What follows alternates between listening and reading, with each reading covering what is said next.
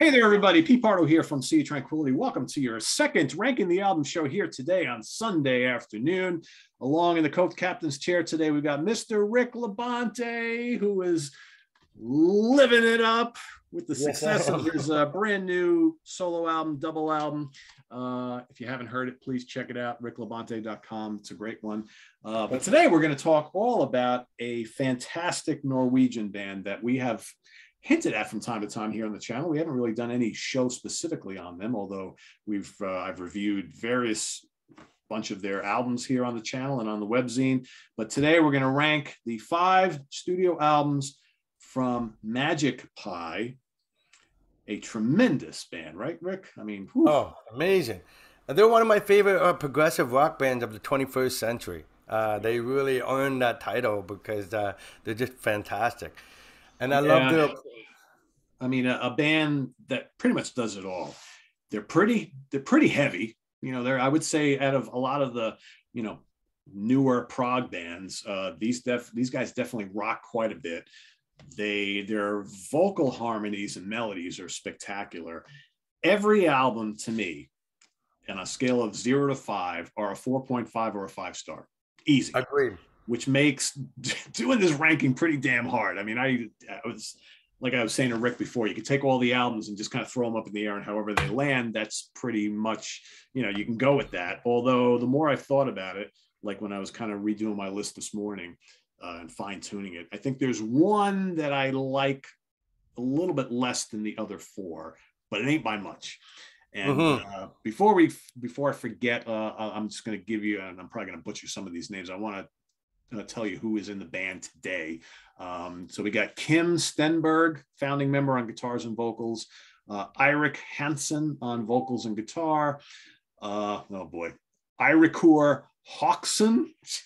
Sorry guys, if I'm totally blowing these here, on vocals, guitar, and keyboards.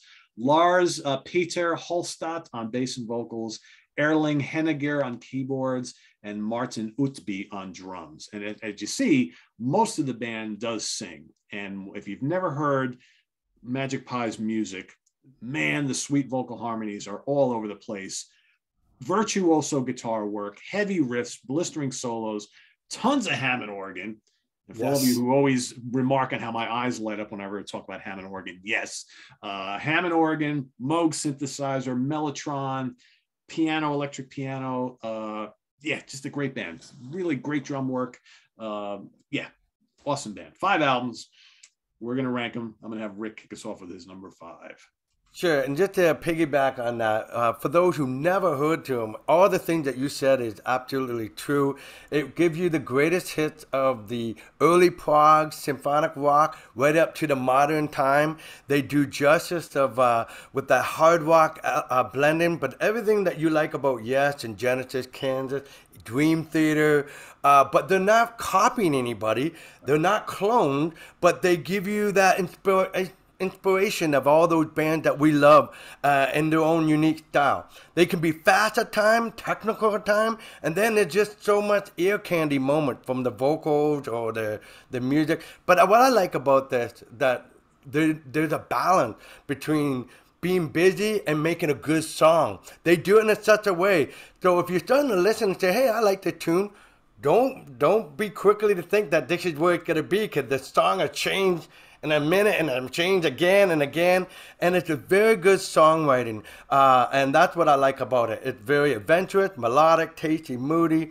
And even though some songs seem long in terms of length, you don't feel that way because the song is moving so much.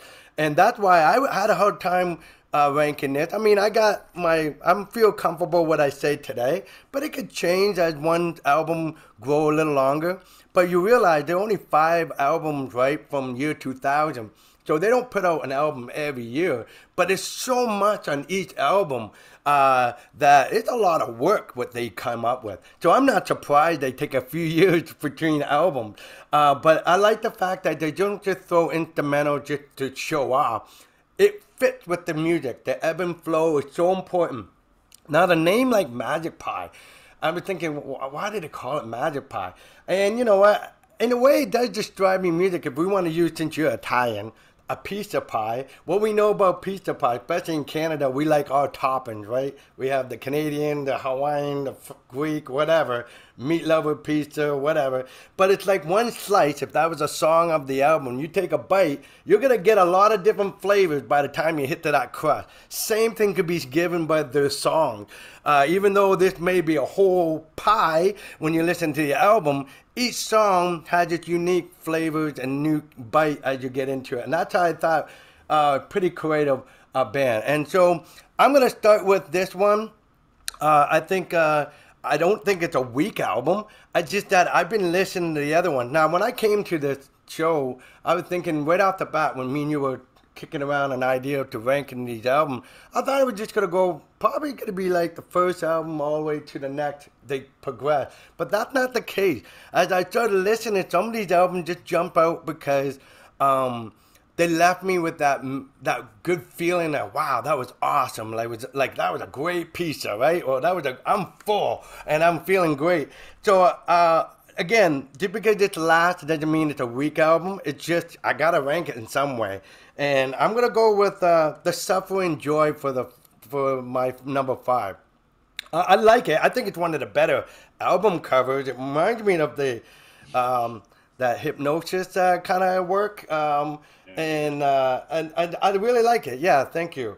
And I think it's a great album. And it starts off with that big epic 24 minutes of life work, and they break it all down.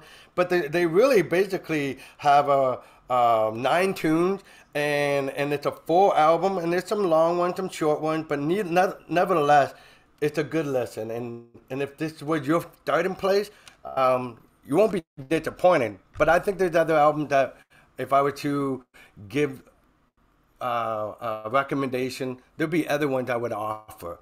But I really like this record, don't get me wrong. It's just that by the time you know the band, they're not surprising me. There's so many wow factors in every album that you kind of already understand what they're about, right? Yeah, I mean, I don't think any Magic Pie album is going to give you any major surprises. That's right. You're going to expect excellence. You're going to get excellence. You're going to get the big vocal harmonies. You're going to get the massive keyboards and the big crunchy riffs and crazy solos and 20-minute long songs and 15-minute long songs. I mean, it's and so far they have not disappointed. And I would, we talk about it in the proxy quite a bit. There are a number of bands from the more recent wave of prog who love to write epic tracks, and not all of them do it well. This band does them really well. So I'll be definitely talking about that a bit today. My first one at number 5, it just comes down to, I like this one the least, but I still really like it a lot. And it happens to be the most recent one, so maybe I just don't have enough time with it yet. It's Fragments of the Fifth Element from 2019. It's a slightly shorter album than the others. They seem to be trying a little bit different stuff on this album, a little bit, but it still contains all the stuff we really want to hear from the band. All the big epic parts, all the big vocals. I love the opener, "The Man Who Had It All." Terrific song. Kind of a shorter song. You get PNC, which is kind of melodic, good mix of prog and fusion on there too, because these guys can do that. They can do fusion, they can do hard rock, they can do prog, they kind of do it all.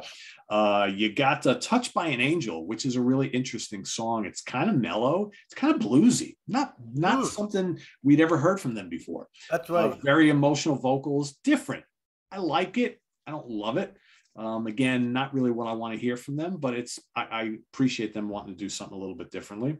And then you got Table for Two, which is a quirky little prog song. And then, 22 minutes and change, about 23 minutes, The Hedonist, which is the big epic at the end of the album. It's a total throwback to, what they do really, really well.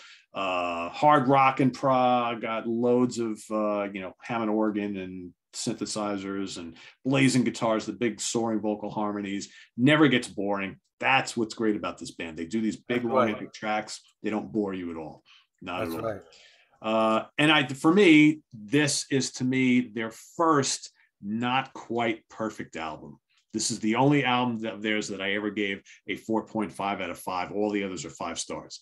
But I still 4.5 out of 5 is great, right? So it's still mandatory listening. I just think I like the others a little bit more. So that's my number 5.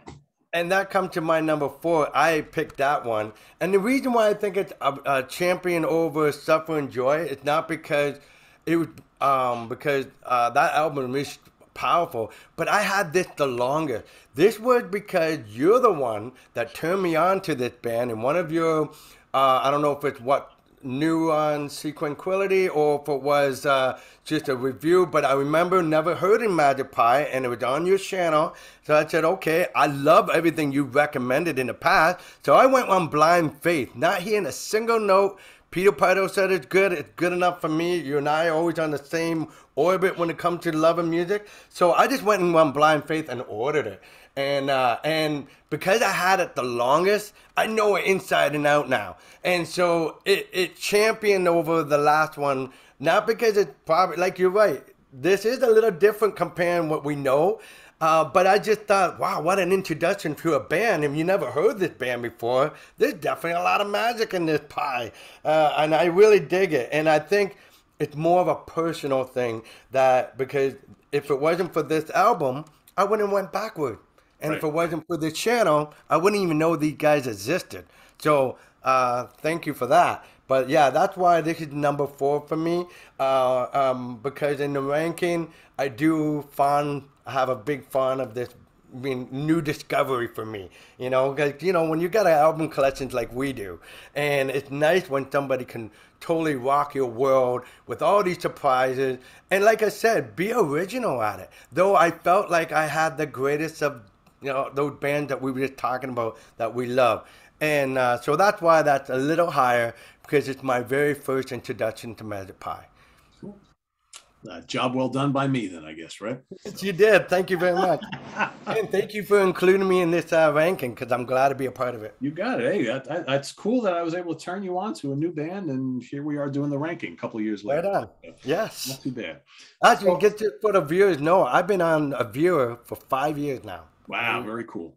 Cool. We've been on for, this is year number 8, actually, but it'll be 8 years in September. But yeah. Okay, cool. Yeah. So I've been on board the magicpie train from the very beginning. And, originally, and it always happens, right? Sometimes, the first album you get from a band, oftentimes, if it's a really good one, that sticks with you. And even though you may love a lot of their catalog and been a fan for years and years and years, sometimes you always go back to that first one. I kind of thought when I was sitting down to do this that would be the case for me. And it very well could be, because I think my number 4, 3, 2, and 1 are all equally amazing albums. And just today, I'm just going to rank Motions of Desire, their debut from 2005, is my number 4.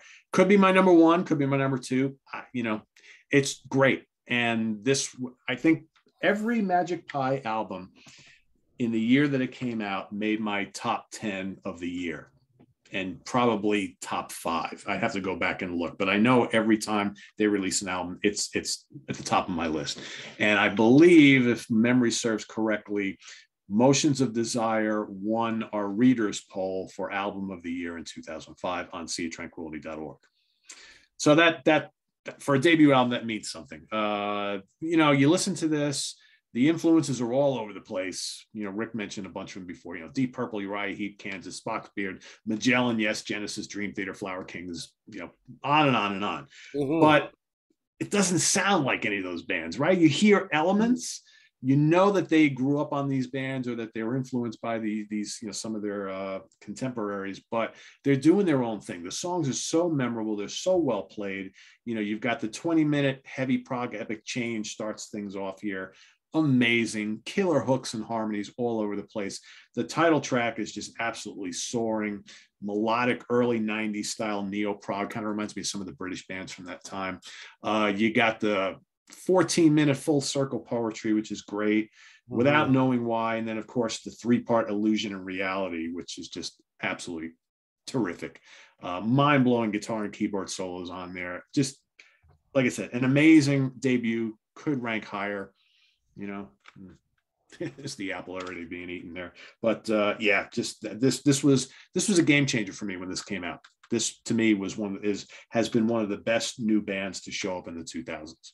Really, Wow, really right on. amazing. Well, And so different from, you look at I'm drawing a blank now. The other band from Norway, Jesus, that I talk about all the time on the channel, Flower King. Wobbler.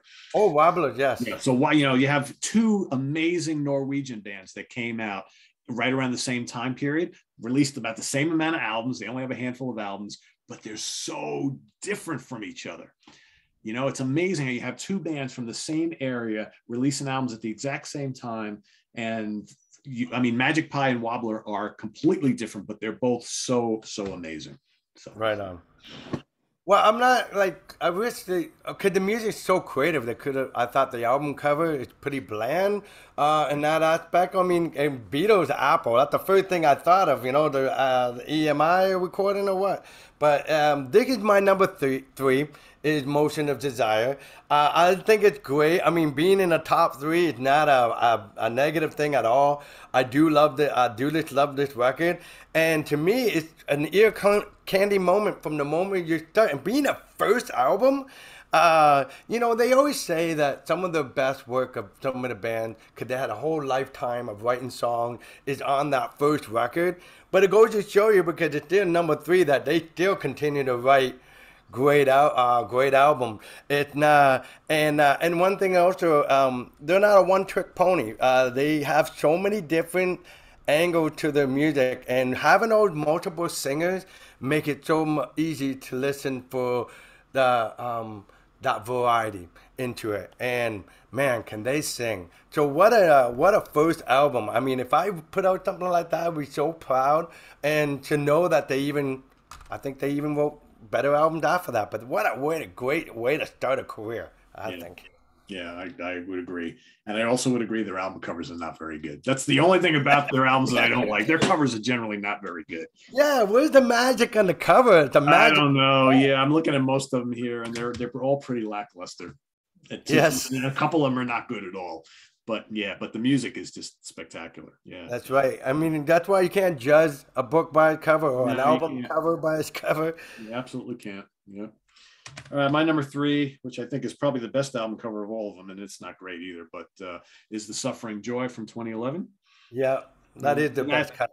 Yeah, because this cover looks like a lot of stuff this was on Progress Records, but this looks like what you would see on Inside Out, right? Or that sort of thing. Whereas some of the other ones are kind of cheap looking, but I like this a lot. Third album, you got some lineup changes here. They've had a fair amount of lineup changes, but man, they don't miss a trick at all. It kicks off with the 24-minute multi-suite Life's Work track, 4-part epic. Great. Just freaking Dream Theater heaviness, Spock's beard, complexity, and vocal hooks. I mean, it's just a little bit of I hear a little bit on this track of Todd Rundgren's Utopia, like the first album, first Utopia album. Unbelievable keyboards and guitar work on this. Vocal harmonies everywhere. The new singer, Ira Kaur, who's still with the band, just doing a great job on this first album with the band. Headlines is a great track. It's 10 minutes long. Good symphonic kind of Flower Kings kind of feel on that. You hear the Flower Kings from time to time. That's what I was gonna say. Yeah. And I think that's where why it fit number 5 for me, only because it was too familiar to me of the Flower King, because I have every Flower King, where those other songs were more original to me, I felt. Yeah. But they're a great album. I got, again, whatever you pick, I wouldn't lose sleep over, because they're all awesome records. Yeah, they are. I mean, I don't know. I do like this one quite a bit. I mean, Slightly Mad is good because I'm a big Heap and Deep Purple fan, and I think they are too, and it comes through on that. And then you got that song Tired, which is 15 minutes. That's really good stuff. I mean, again, all these albums are really, really strong. So it's almost like, does it really matter where they finish out? I don't know, but people are going to ask in the comments, be like, well, which one should I get first? I don't know, get our number one. I don't know, get any of them. It doesn't matter. Whichever one you can find, get them. Just get them all. Exactly. I love that you brought up the Heat part, because the harmonies do sound like Ken Hensley and David Byron. Yeah. There's a lot of great moments where their voices are so close. Like Hensley and Byron can sound like each other if they want in a lot of their songs. And just to be one step up or a third of that vocal approach. And I heard a lot of that. And I think that's what made me like it even more because it was like I said, it was a sense of familiar stuff in here, but it is still original at the same time. Yeah, I think if you're someone who likes the kind of multi-part vocal harmony bands, again, like a Uriah Heep, like a Spock's Beard, that sort of thing, where you're hearing, multiple guys in the band, and they layer it really well, and plus the hooks are incredible. You're gonna love this band. Just gonna love this band. That's right. That's right. And it's a roller coaster ride of music. I mean, you start off one tempo and it's going everywhere, but you just don't realize they did all that because they do it in such a very creative way. And that comes to then my next pick. New to the ranking that we haven't mentioned yet. I like this. To me, it's a good concept like album in a way because the way they open up, I'm talking about Circus of Life is my number two. Just the way you hear the kids in the background and it's setting the scene like it's some carnival or a circus. But man, I really love that acoustic passage and Welcome and the vocal. What a way to, like if you're watching it like a theater, you can picture the way the curtains open up, here's the singer start them, and you're getting an epic opera of some sort because it felt like an experience when you listen to the whole album. But the Circus of Life has 5 parts for those who don't know: Welcome, Freak Show, What If, Trick of the Mind, and the Clown, which ebb and flow so fluidly, like 45 minutes. 45 minutes. But I mean, who would have the balls to do a 45-minute opening title track to an album? Nobody. And your second album too, like that's amazing. Usually you get a resume. That's right. It's your second album before you do something like that. Yeah. And then they got the Pointless Masquerade and the Washing the Waters. I mean, it's a great record. I guess they did something similar to me. They went and got someone's artwork for their cover of their album and they painted it. But like, I'm not blown away about the artwork or nothing. No. I thought they could have had circus animals like the Bungo in the Jungle or something like that. If you're going to talk about Circus of Life. But I don't know. I think it's a great record. And anybody who take the time to listen to it, make an appointment with an album like this because you have to sit back and let the theater in your own mind go on and let the audio just take you that place. Because it's not something you can play in the background and get it. Because there's so much going on. You got to take it as a full diet. Yeah, I agree with everything you said. It's my number 2 as well. And I just happened to open up the booklet and I want to show people this. Hopefully you can see it. If you're a prog fan and you like epics, right? I mean, hopefully everybody can see that. So the title track, The Circus of Life, is a 5-part epic, but part 4 also has 4 acts to it, so it's even broken down for it's. I mean, who's doing shit like this, right? It's just a massive composition, and then the final 2 tracks are great too: Pointless Masquerade and Watching the Waters, and those are both like 9-10 minutes long. So yeah, this is for a sophomore album, a second album.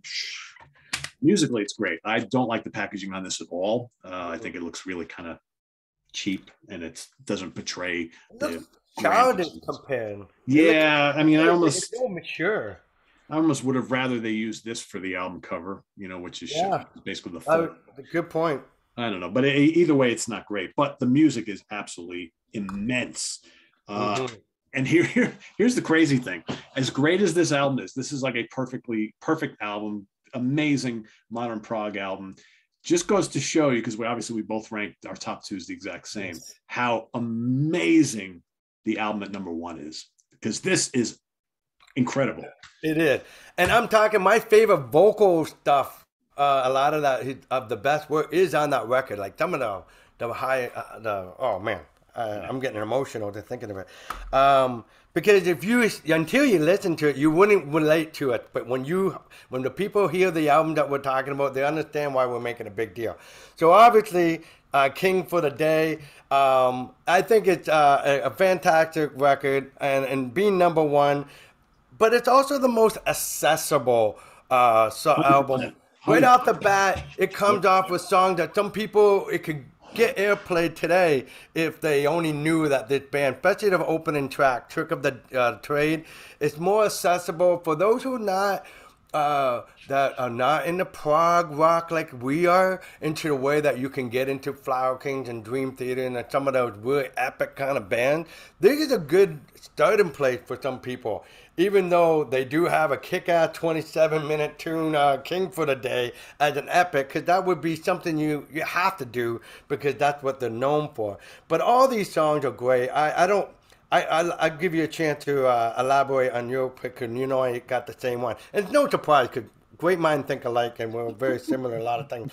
But yeah, this album's fantastic, and you know I'm okay with the album cover, but not really. I mean, they could have done something better, but at least we know what it's about. Got the crown there, and I got to also say what we didn't mention was lyrics. They're good lyrics all through this record. I mean, it's one thing to make all this wonderful music, but and craft their melodies the way they do in the harmony.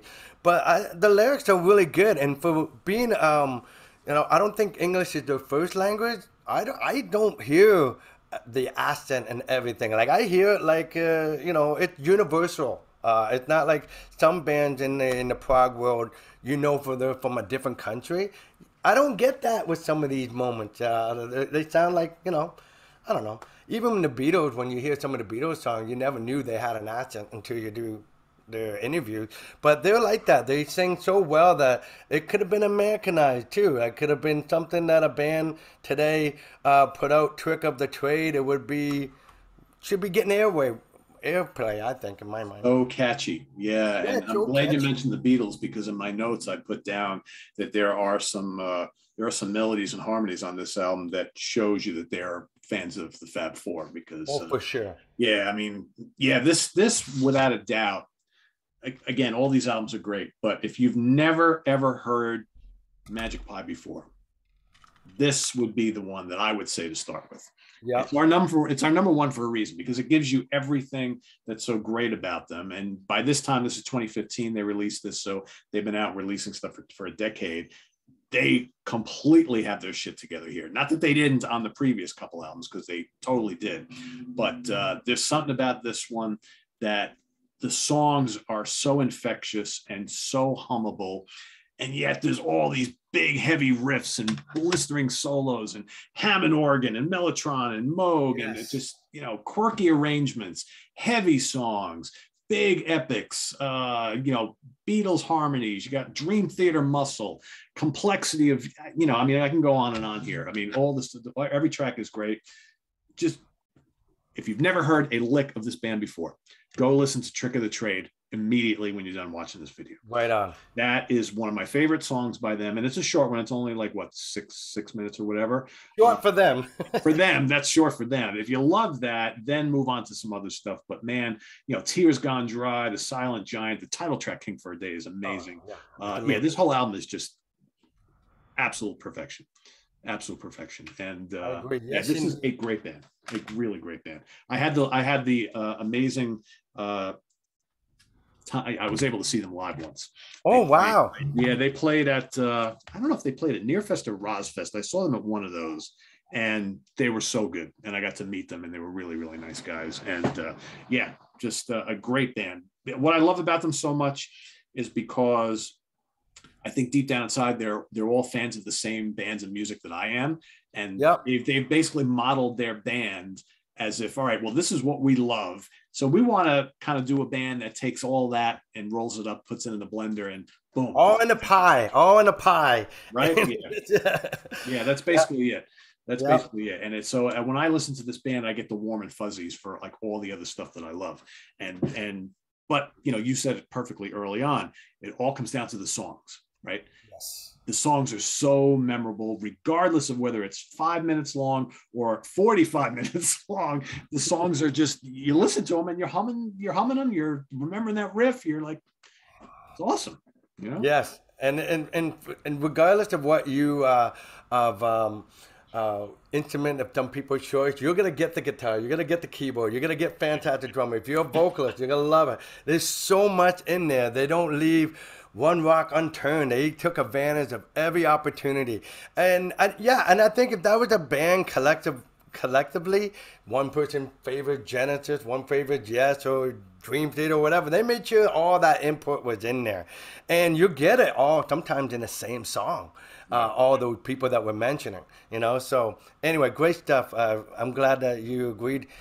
King for the Day. And for people out there, that is the right song to pick. Like he said, Trick for a Trade is of the trade is I would recommend that. And if that doesn't hook you in, try the next song. But I don't think that would take much. If you're into prog rock, you'll get into it. Yeah, yeah. If that one doesn't grab you, I don't know, man. Yeah. So yeah, there you have it. Ranking the 5 albums of magicpie from Norway, a really, really killer band for all of you folks who like hard rock and prog. Yeah, doesn't get much better. Does not get much better. So check them out and let us know what you think. If you are already a fan of magicpie, please rank the albums as you like them down in the comments below. But again, if you're new to the band, go listen to them. Come back and report what you think. All right, give us your feedback. So because we're going to be doing more stuff like this in the weeks and months ahead, because you know we've covered a lot of the really, really big bands that everybody knows about, but there's a lot of great bands who have come onto the scene over the last 20, 30 years that I think need our attention here, and we're going to give it to them. So that's right. Stay tuned for more. In fact, we'll give it all away. We're going to be doing the Neil Morse Band in the very near future, probably next weekend, I think. So and they also have only a handful of albums, but really, really great ones. So that ranking is going to be just as difficult. But just as difficult. Yeah. So that's coming up. So stay tuned for that. Rick, I know I've been plugging your album a lot, but you want to give us any updates on, you know, feedback, sales? Yes.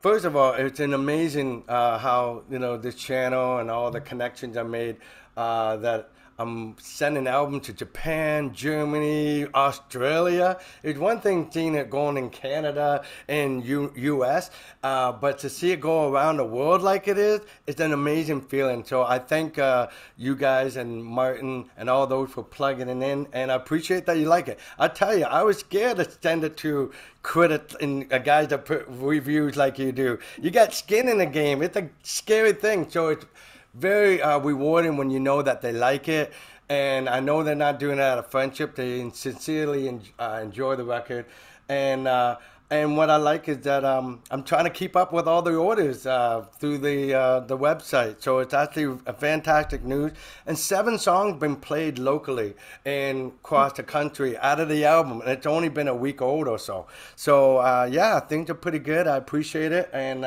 thanks a lot for the positive feedback. You got it. I even see it's on sale on the shelf at Rock Fantasy in Middletown, New York. Yes, and then now it's on the digital world too. It's out there, but the physical product is available on my website, and Amazon will be taking that in the warehouse shortly. Very cool. Good stuff. Check it out, folks, if you have not already. And let us know what you think of magicpie. So that's a wrap. Visit us on the web at www.seatranquility.org. We're on Facebook. We're on Twitter. Of course, we're here on YouTube all the damn time together, as always. For Rick LaBonte, I am Pete Pardo. magicpie, that's your assignment. Go out and check them out, and we'll see you real soon here on the channel. Take care, everybody. Bye-bye. Take care. Peace.